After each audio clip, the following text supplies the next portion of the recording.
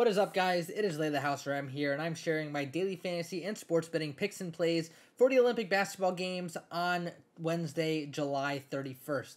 There's only two games in the agenda for today, two men's games. We have Puerto Rico versus Serbia, and we have the USA versus South Sudan, but there is some good value out there, and we are able to find some decent plays on Underdog Fantasy and on Prizepicks for the slate today. Before we get into the plays and the analysis, I do want to remind you all to please join the Discord server. It's free to join. It's linked in the description below, and it's also in the pinned comment below. I'm going to open up right here just to kind of show you guys what it looks like. So I have a whole section on betting education where you can learn a lot about playing on Underdog Fantasy and regular sports betting as well. There are some free cappers that also post their plays. There's Dami Locks and Zach Bets. Dami Locks focuses on Prizepicks and Underdog Fantasy and Sleeper. Zach Bets is more traditional with regular sports betting picks. And then there's my own plays that are in there every single day. There's RM Fantasy Picks and RM Sports Betting Picks.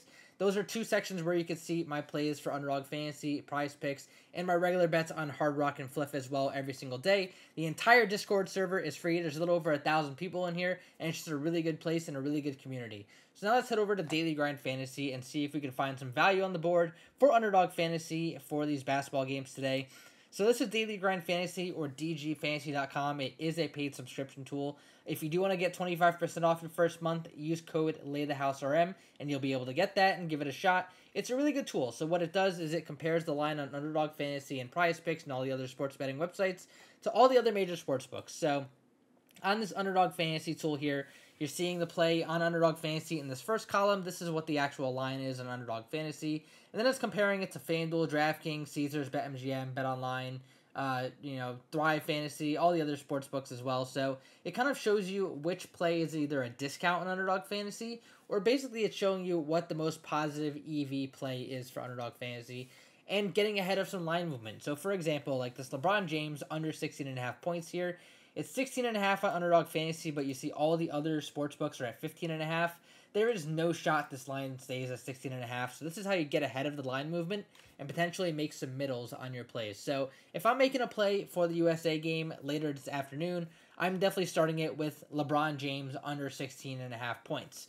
Now, Carlick Jones here, he's got some solid lines out there. The reason why these are solid, and even though it's the same number, is because on a 3-pick non-insured entry on Underdog Fantasy, where you need all 3 picks to win, in order to win 5-1 of your initial investment, you are getting minus 122 average odds. So if you make a parlay of 3 picks on, say, FanDuel or DraftKings, and all 3 of them are minus 122 odds, it would be the same payout as a 3-pick non-insured entry on Underdog Fantasy. And that's how we get value on Underdog, by kind of making the plays that have the most value and also choosing the picks that have the most value. So Carlick Jones under 13.5 is a good value on Underdog Fantasy because on FanDuel and Thrive Fantasy, he is minus 136 odds and minus 147 odds.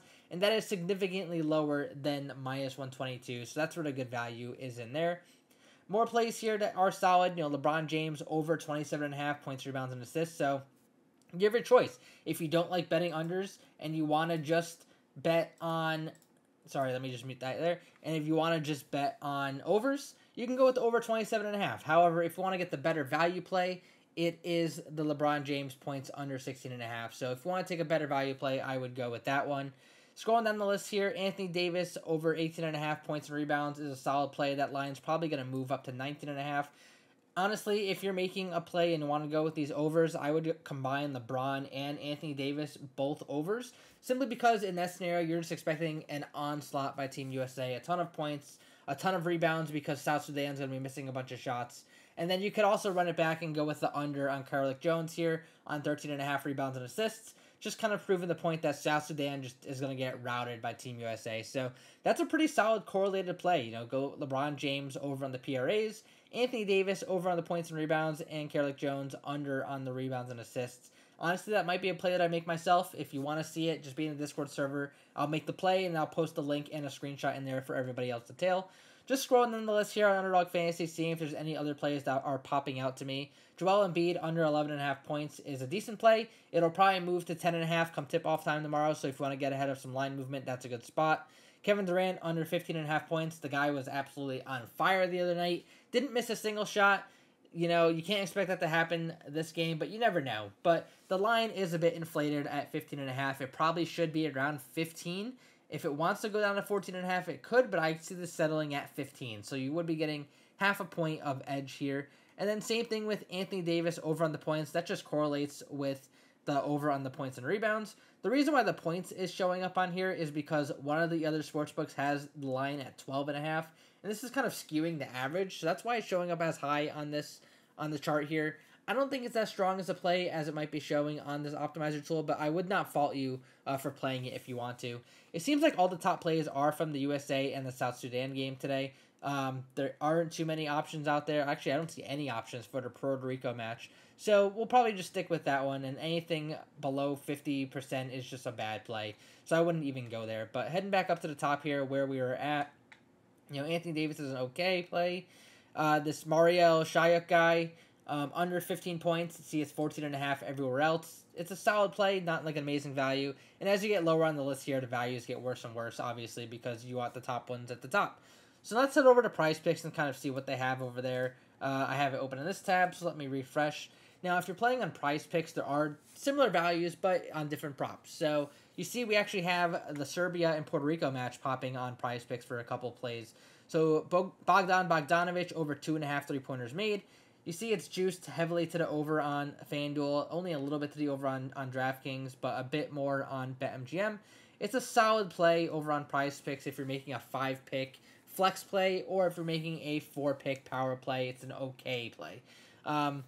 LeBron James over 6 assists is a really good play. That line should be 6.5, so it will definitely move come tip-off.